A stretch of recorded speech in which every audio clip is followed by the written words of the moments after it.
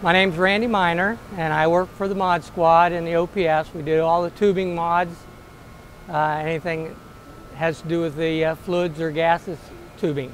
Yes, I've been here since the very beginning, STS-1. I was hired in 1978, and of course the biggest thrill was watching STS-1 launch because we never knew if it was going to get off the ground, and it sure did get off the ground. Well, you know, memories, and leave a lasting memory, and hopefully our names will be on the blocks for years to come and maybe generations. Well, it wasn't, you know, they have the blocks already there where he signed, so it wasn't a big decision. But I am a third generation space worker, so hopefully there'll be generations past us can have the memories too. Oh, sure it was. As long as somebody maintains it, and somebody doesn't come in years to come and paint over it saying, what do these names mean? Nothing. And